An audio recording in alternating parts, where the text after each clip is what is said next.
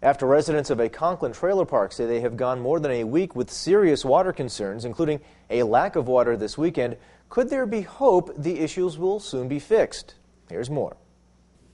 This is the water Jackie Van Wert says came out of her faucet this morning. This afternoon, it looked like this. It's good news. Let's see how long it lasts now. Van Wert is one of a number of residents of the Pride Manor development in Conklin who say their water has alternated between being brown, clear, or not running at all. No one lets us know anything. We find out from neighbors that we have no water. You know, my daughter had school this morning. I couldn't even give her a shower. I had to wash her up, you know, with rags. And this past weekend, we've had nothing.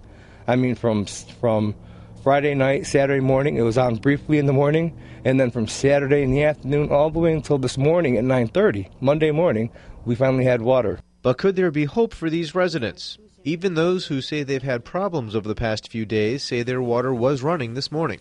And according to the town of Conklin, the development was hooked up to the town's water supply over the weekend. Hopefully where it stands right now, it's going to be okay because we have it now. But they still haven't let us know if we could drink it yet, or, you know, we had to find out it was town water through the town. They never even let us know that. We thought it was still well water. The manager for the complex did not offer comment when contacted. Conklin Code Officer Bob Jones says now that Pride Manor is hooked up to the town supply, there shouldn't be any issues with the quality of the water. It will be a matter of the plumbing being able to handle the new supply. Residents are skeptical, but also hopeful. I'm hoping problem solved. We'll see, you know, throughout the day and what goes on. So hopefully it stays on and it's okay, you know, to use.